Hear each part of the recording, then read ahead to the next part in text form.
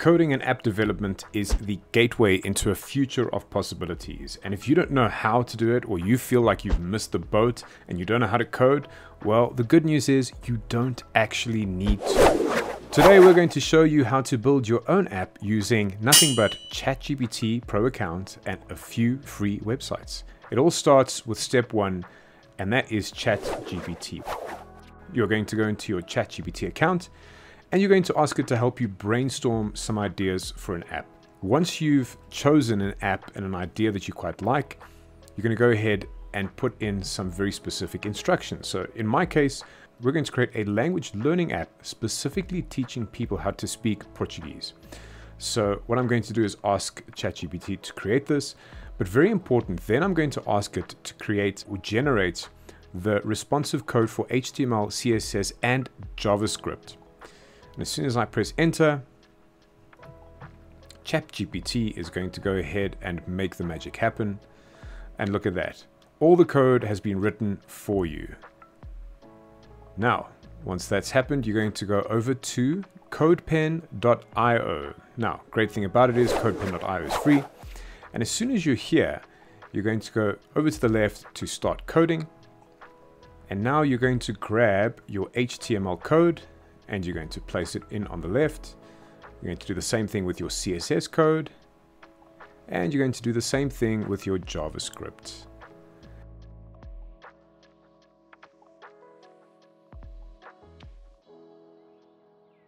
And now if we pull this bottom section up, you'll be able to see, look at that, word of the day. And it gives me not only the word, but it gives me the meaning, and it shows a sentence of how it would be applied.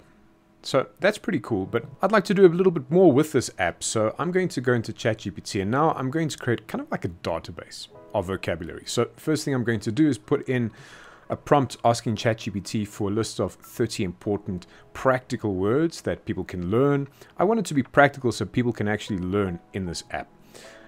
I'm going to ask it for the meaning and all of this into a table. So ChatGPT is going to go ahead and populate that for me, which is brilliant. Then I'm going to ask it to update the generated HTML, CSS, and JavaScript for the app. And as soon as I've done that, ChatGPT goes ahead and complies beautifully. And before we go on, if you are enjoying this tutorial, remember to hit on that subscribe button so you can get more videos just like this. So let's carry on. Okay, now it tells me a final step over here. The great thing about it is if ChatGPT gives you a final step that you need to do and you don't know how to code, you can ask it to do this exactly for you, right? So I've put in, can you fill in this JavaScript array for me? And look at this, it goes ahead and it fills in the JavaScript. Now, even if you are a coder and you understand programming, this is going to save you a ton of time just typing these things out, which is brilliant. Once I have all of that, I'm going to go back into my CodePen and I'm going to update the JavaScript. And now watch here. As soon as I've done this, look at what happens. I have the entire database here that I can use, which is brilliant, right? And I've done this in minutes. And I'm going to change the visual aspect a bit, and I'm going to ask it to create a bit of a linear gradient in the back with a couple of colors, and maybe even a pop-up message when they get to number 3 in the list to show that they're making good progress. And once again, it generates the CSS code for me. It changes the JavaScript.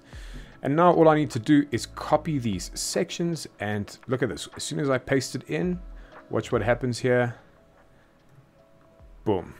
Beautiful gradient background. And now I'm just not happy with the container, so I'm going to ask it to generate some code for the container.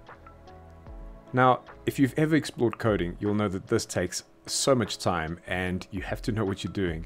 With ChatGPT, it literally saves you so much time being able to do this properly. Once I put that CSS in, look, it's created that bit of gradient with the gray, and I'm really happy with that. So brilliant time-saving affair there. Then next step, you need to save your files. Okay, so very important here, you're going to open up a text file on your computer. Literally in your notepad, you're going to open up a text file and you're going to save each one of them separately. So you're going to copy the HTML code, you're going to paste it in here, and then you're going to go save as. And very, very important, you need to label this your index.html file for your HTML. For your CSS file, you're going to do the same thing. This time, you need to save it as style.css. Very important. And then finally, your JavaScript, you're going to save it as script.js. These are very important steps, especially if you want to run it locally and eventually export it. So once we've done that, we're going to put it all into that file and we're going to open it up locally to see if it works. And there we go. Locally, the app works perfectly on my desktop, which is brilliant. Next step, we're going to go over to TinyHost so that we can turn this into an actual app. So the first thing we need to do here is we need to name the app. Then after that, we need to zip that file. So we're going to compress the file and then we're going to upload it to TinyHost. Once we've done that, we're going to click on Google and we're going to verify our account. And just like that, your app is now live. And you can visit the site to check it out. We have, and there you go. Completely functional. Our language app is working. Next up, we're going to go to webintoapp.com. This is going to allow us to turn this web-based application into an app that can go onto various Android or iOS devices. So you're going to click Get Started. And once you do that, it's going to ask you for a couple of details. First of all, the URL. So you're going to give it the TinyHost URL that you've used, that you've created. Then once you've done that, you're going to give your app a name. We're going to call ours something very simple like Hola. And then you need to create an icon. Now I've quickly gone over to Canva and I'm going to create an icon. We're looking at dimensions of about 512 by 512 pixels. Once you've done that, you're going to upload it. And then very importantly on the side here, before you go ahead and make your app, you can either do free for Android, or if you'd like to make your app for iOS, there's a one-off fee of about $89. So it's all up to you to choose what you'd like to do. Once you fill in your details, it's going to go ahead and make this app for you.